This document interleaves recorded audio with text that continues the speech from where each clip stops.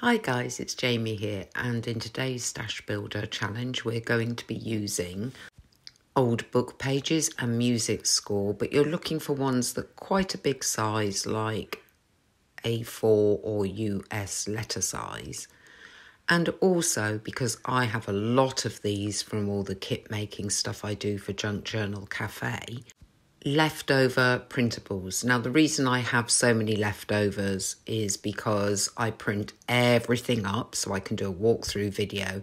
Then I make a journal, and sometimes I just make a small folio, which means I have folders and folders of leftover printables. However, in case you don't have leftover printables, I've also provided you with some of the marble paper backgrounds. You'll find the link for downloading those from Dropbox in the video description. Also in the video description is my Ko-fi tip jar. If any of you can afford to give $1 to that tip jar, that would really help me out. But if you can't, I totally understand, and simply liking and commenting on this video is also highly appreciated. Here's what we're making today, and because this is a very simple folding process to make 4 pockets, you will want papers that are printed on both sides. I'm so sorry, but when I film these videos, I can't see through the viewfinder what you're actually seeing. And because my previous setup above my desk was further back, I was always in shot. Sometimes nowadays I'm out of shot. So you will see me move this paper in a minute. All I am doing here is taking the bottom right-hand corner of the paper up and forming a diagonal line with the edge of the left hand so that there is that margin of paper, as you can see on the left hand side there. And when I'm fairly happy with that straightness or placement, I'm folding it down. When making these on camera, I did use my cutting board as a guide for my lines, but actually when I came to make them off camera, I found it just as easy to do it by eye. Here in the video, you can see that I've moved my cutting board up a little because it's occurred to me that maybe you can't see the bottom of the paper. Now in the process, we turn the paper over and make sure that the 2 mountains, which is why I've called this the range 4-tier pockets, are upwards.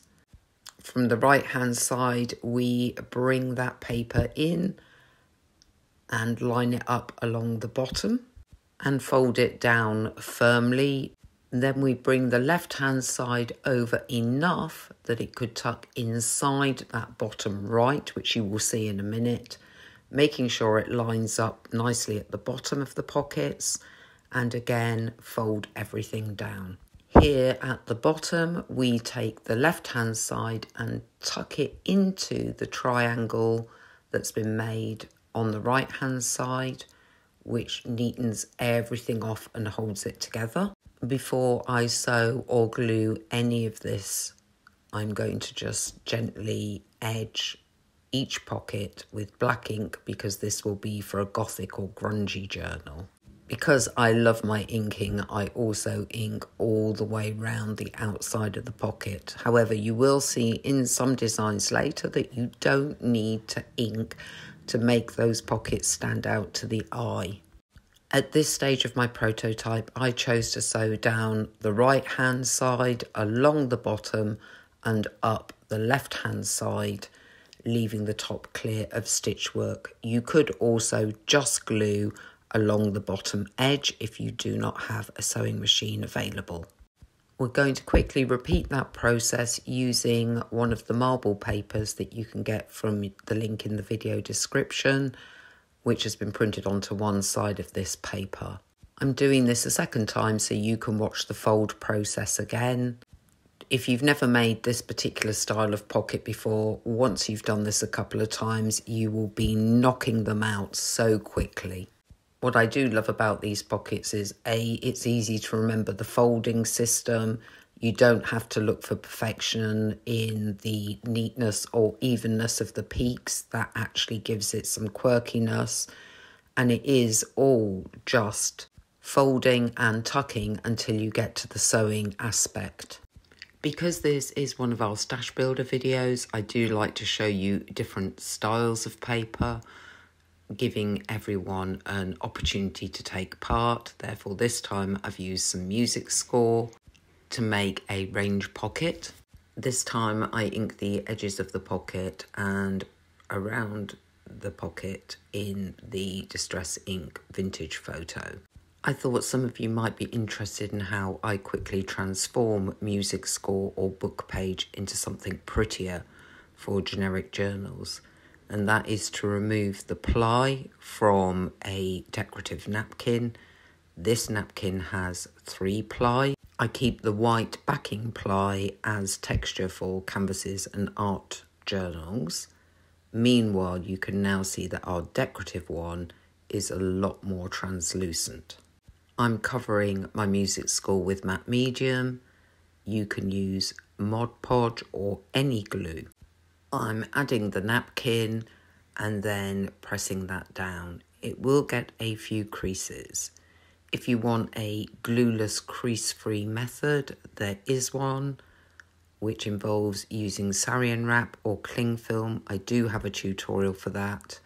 If I can find the link, I will put that in the description below.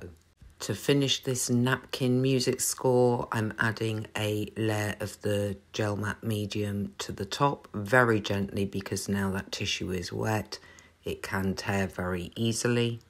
Once everything is dry, I will then treat this music score like all the other papers to make a range pocket. I thought I'd decorate 1 or 2 of these pockets on camera so you can see the process and then go through all the final designs in close-up for you. To my left, I have a Tupperware box filled with fussy cuts and bits of printables. Some of them have been free, some are from our shop, and I'm simply going to add them for decorative focus. I'm using a Pritt stick. You can use any glue. With this particular design example, I'm using some torn washi that I've run over the Pritt stick to make it a bit more tacky to highlight those pockets. My next example is going to be a grungy gothic one, so I'm piling through my fussy cuts to find gothic-y looking ones to decorate the pockets with, and edging my chosen pieces with the black ink, which will make everything seem like it's from or part of the same kit. Then I have a little play with the space available to see the sort of layout that might work on the pockets. I really never spend much time with collage ideas. I tend to work in odd numbers and creating different levels with the elements of the collage.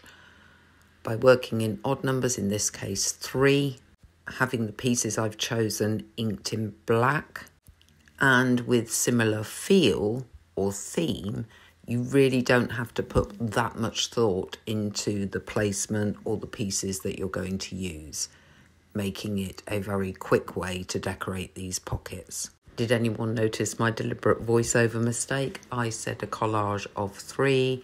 This one is actually 5. It is still an odd number with 4 pieces on the left-hand side and the 5th on the right. The next pocket is one just from an old book page, and I'm using one of the free printable fussy cuts. If you are in our Junk Journal Cafe Facebook group, you will find the free printables in a group album. This design I kept quite simple, but in a second we will go through all the designs. You'll see from the amount of designs here that I got quite carried away using various leftover printables. I did a lot of Gothic, but it is my favourite theme. I also did quite a few book page ones and music score ones for my more generic journals. I do love those pretty vintage, they look really cool. I did a few with the marble background papers so you could see those results too. I hope you enjoyed this video and that style of pocket, and I will see you very, very soon. Bye!